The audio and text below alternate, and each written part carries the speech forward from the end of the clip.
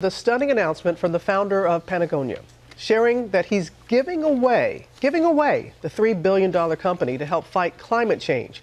Our chief business correspondent, Rebecca Jarvis, is here with that. Good morning, Rebecca. Good morning to you, Robin. And it's extraordinary not only because of what he's doing, but how he's doing it. Most billionaires donate tiny slivers of their wealth while they're still living, but not the founder of Patagonia. He says his 2 adult children don't want the money, and he and his wife don't need it. So they're giving away the $3 billion company he founded a half-century ago.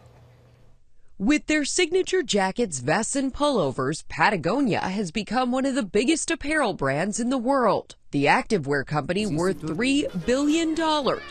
But this morning, Patagonia's founder, Yvon Chouinard, making a landmark decision to give away all of his company's profits, estimated at $100 million a year, to help Mother Earth.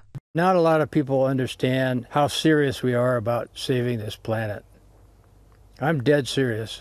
Chouinard deciding to transfer ownership to a trust and a nonprofit organization dedicated to combating climate change and protecting undeveloped land all around the world. The job of these nonprofits is to invest this money into environmentally friendly initiatives and into political candidates. Chouinard saying, Earth is now our only shareholder. Even those who we call generous and think of as big philanthropists, they don't give away a huge fraction of their wealth. So this is very different.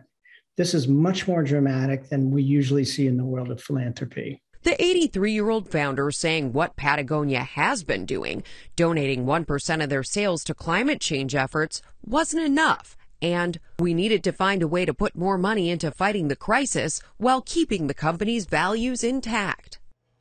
And he could have sold the company and given away the money or taken it public, which would have given him a lot of money to fund climate causes. But he believed that would have given up too much control. His kids will continue to work at the company, but the family will no longer take profits. Guys, the biggest question here is, do others follow in these footsteps? It is a fascinating experiment, extraordinary. So fascinating. Yeah, it really sure is. Thank you, Rebecca.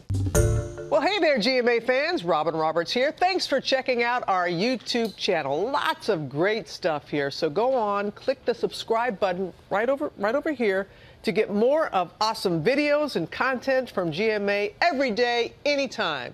We thank you for watching, and we'll see you in the morning on GMA.